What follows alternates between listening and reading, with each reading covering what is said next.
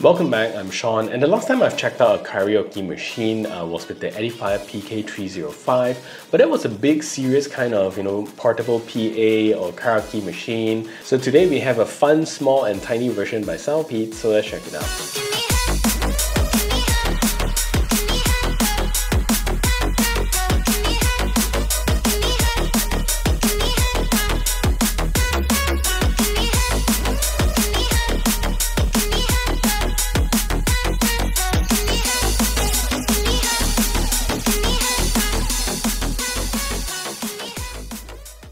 So the Hi-Singing today was sent over to me by C+ Malaysia for a review, but this is not a sponsored post and my review will be based on my honest and unbiased opinion.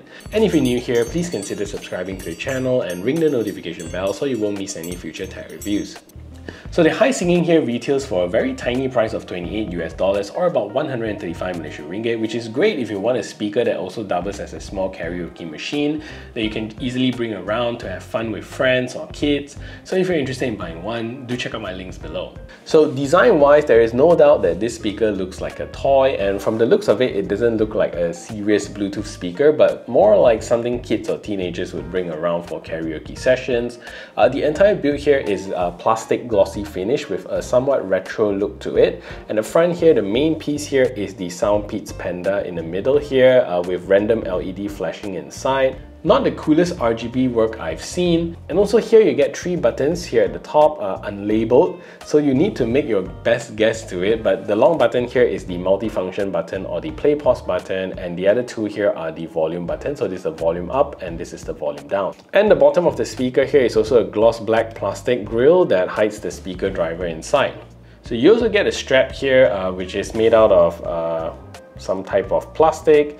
And at the top here, you also get the Soundpeats branding there. And at the bottom of the speaker, you get 2 rubber feet so that the unit will stay stable on your desk. And at the back of the speaker is also a passive radiator to somewhat improve low-end performance, and we'll talk a little bit about sound quality shortly. So at the top here, you're also going to get 3 different inputs: a Type-C port to charge the speaker up, a 3.5mm auxiliary port as a line-in input music to your speaker, and also a micro SD card slot for you to load music onto your speaker so you don't need to bring your phone along with you. And of course, with the karaoke machine, you're also going to get a microphone unit, and the mic here is also made of lightweight plastic, but at least it doesn't feel like the scratchy type of plastic or cheap. However, the weight of it really gives it that feeling. So at the top here, you're going to get a mic grill that doesn't feel like metal. I think this is plastic. And also 4 different buttons at the front here, which includes the power, the mic volume, as well as a mic button, which also lets you cut off vocals from your Bluetooth audio without any special app, which is pretty cool. And at the bottom here, you're also going to get a Type-C charging port to charge up the mic. So the Hi-Singing, despite its big size as compared to many smaller earbuds or speakers out there, comes with a surprisingly small battery capacity. And the unit here supports only a playback time of 5 hours, which is honestly very low for a speaker that seems to have plenty of room to squeeze in a bigger battery or higher capacity battery. Fortunately, volume on this speaker is pretty good, and I get to a comfortable listening volume at only 25%, and going upwards of 55% volume actually sounds very loud for a small room use. But from my test, going from 55% to 100%, although it gets slightly louder, it's actually a very small increment in the overall loudness. And I would say that you get to about 80% of your volume already when you hit 55%. So the range from 0 to 55% is very drastic, and everything onwards don't feel like a big difference. So feature-wise, this is honestly quite a bare-bones speaker with really very little to offer in terms of fancy features, but it does give you the basic for what Soundpeats positioned these speakers to do. So to start off, you're going to get a Bluetooth 5.1 chipset supporting the AAC or SBC codec. Input-wise, as mentioned, you get a micro SD card support along with the Bluetooth capabilities as well as a 3.5mm auxiliary input. So one thing here which is interesting is that you get a live karaoke audio effect. So if you want to change your voice into 4 different styles, including cartoon, funny, monster, and classic, it's not a very high quality effect if you ask me. Like I say, I think this would probably entertain your kids more than you do. And on top of that feature, you also get a one-click vocal removal feature, which is very good for a karaoke machine, but I do notice that sometimes it doesn't cut off very well. And if you use Apple Music's own vocal cancelling feature, I think that's a better feature to use. And honestly, apart from that, there's really nothing much else you can do with this speaker. And finally, in a very long time, this is one speaker that doesn't support the Soundpeats app, and since most earbuds and headphones from Soundpeats all supports the Soundpeats app. So there are some things with this speaker that I honestly don't really like. So first of all is that super sensitive feedback, and to be honest, you're not going to be using this speaker extra far away considering its size, so you will probably be using it on your desktop, admiring the panda inside the speaker, but every time you get somewhat close to it, you get a horrible feedback that is extremely unbearable.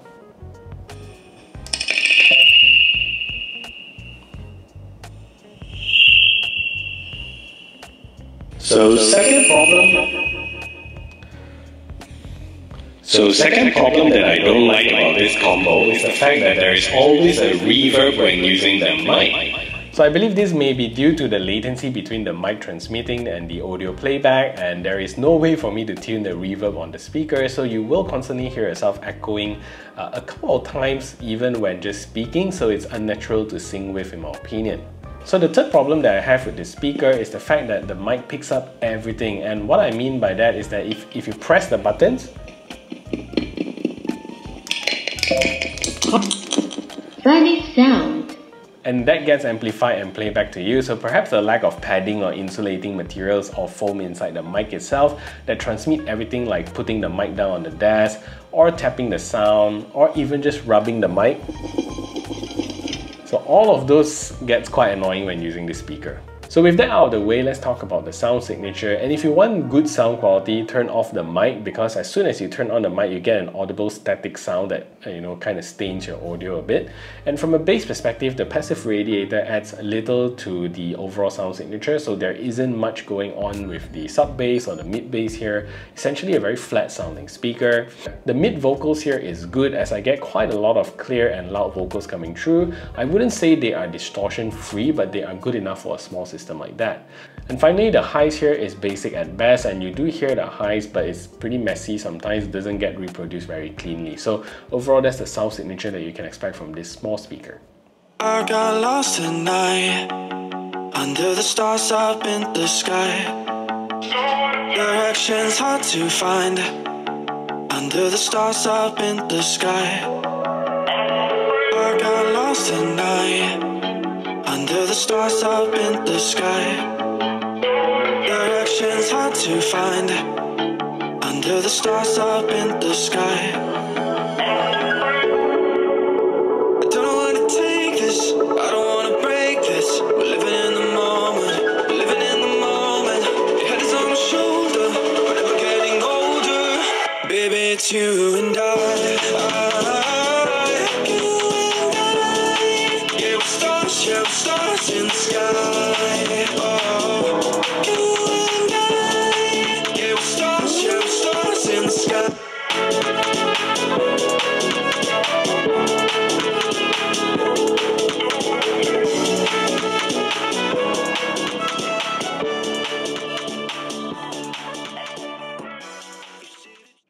Well, I know some of you will say this speaker is not a gaming speaker, so why are you testing the latency performance? But again, not everyone have dedicated speakers doing dedicated stuff, and some people just have one speaker to do it all. And from a gaming standpoint, testing it with PUBG, performance is okay, actually not too much lag, but you do notice the latency, and watching movies and videos on this is decent with no noticeable problems. So let's take a look at the latency performance of this speaker.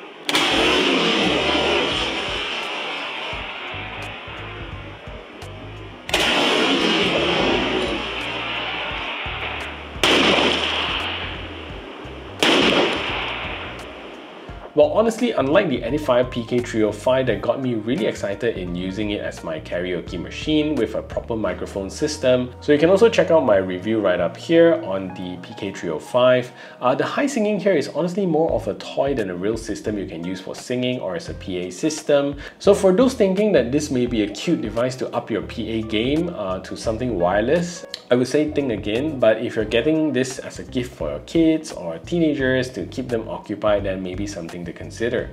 So that is it for this review. If you find this video helpful, smash that thumbs up button and share this video everywhere. If you haven't yet subscribed, do consider subscribing, and I'll see you in the next video.